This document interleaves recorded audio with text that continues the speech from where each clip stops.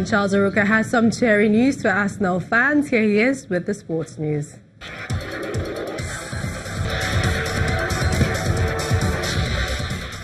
Absolutely, Millicent. Welcome to Sports News. Arsenal have won their 10th straight game in all competitions and 7th in the English Premier League with a 3-1 win over Leicester City at the Emirates. Hector Bellerin's own goal gave Leicester the lead in the 31st minute, but Mesut Ozil equalised for the Gunners on the stroke of half-time. Substitute Pierre-Emerick Aubameyang then stepped off the bench to score 2 quick-fire goals on the 63rd and 66th minutes to give Arsenal a 2-goal cushion Leicester could not overcome. The win takes Arsenal to 4th on the log with 21 points from 9 matches. Meanwhile, Manchester United manager Jose Mourinho says he is happy at Old Trafford and wants to see out his contract at the club after being linked to the return to Real Madrid. Reports claim the La Liga giants want the Portuguese manager to replace under-fire boss Julen Lopetegui, who is reportedly set to be sacked after a run of 3 straight defeats. But the 55-year-old, whose contract runs until 2020, insists he's satisfied with life at Old Trafford and would even like to extend his stay if possible. Meanwhile, Mourinho has pleaded for leniency for Chelsea assistant coach Marco Ianni following his conduct during Manchester United's draw at Stamford Bridge on Saturday. Ianni hit the headlines after his overzealous celebration in Chelsea's injury time equaliser, angering Mourinho, who attempted to confront the Chelsea coach. However, Mourinho subsequently accepted apologies from Chelsea boss Maurizio Sarri and Ianni himself after the game, and thinks calls for him to be sacked are a step too far. In tennis, 2017 US Open champion Sloane Stephens has made a winning start to her debut campaign at the WTA Finals with a 3-set win over Naomi Osaka. Stephens prevailed 7-5, 4-6, 6-1 after 2 hours and 22 minutes to extend her head-to-head record to 2-0 over the reigning US Open champion. She broke Osaka 7 times out of 19 break points, winning nearly 2/3 of points when returning her opponent's second serves.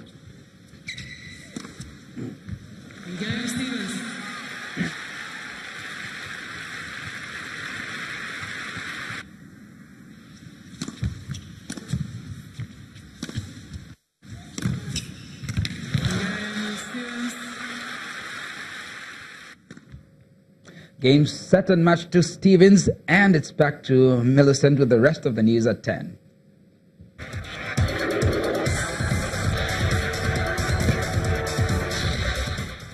Many thanks, Charles. And he is 7 times lucky, Cameroon's President Paul Biya, as he won a 7th term in office and Paul's marred by low turnout and voter intimidation. The 85-year-old Africa's oldest head of state was re-elected with 71.3% of the vote, according to official results. Opposition calls for a rerun of the presidential election were rejected last week. Cameroon's 2 English-speaking provinces have been hit by more than a year of violent protests and attacks by separatist rebels, which have left hundreds dead. The British Prime Minister Theresa May is sticking to her guns on the viability of Brexit. May told British members of Parliament that the deal is already 95% complete, but the issue of the Irish border is yet to be resolved.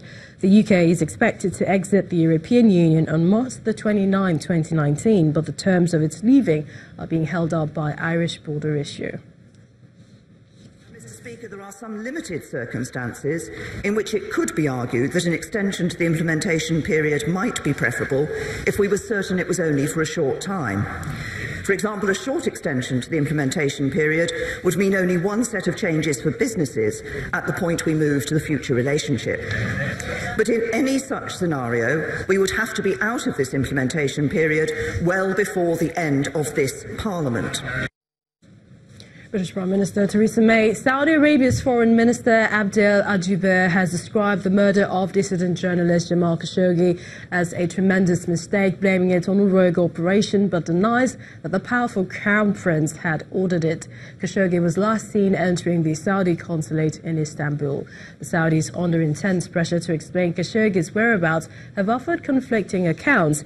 They initially said he had left the Saudi consulate on the 2nd of October, but on Friday, it admitted for the first time he was dead, saying he had been killed in a fight, a claim which met widespread doubt.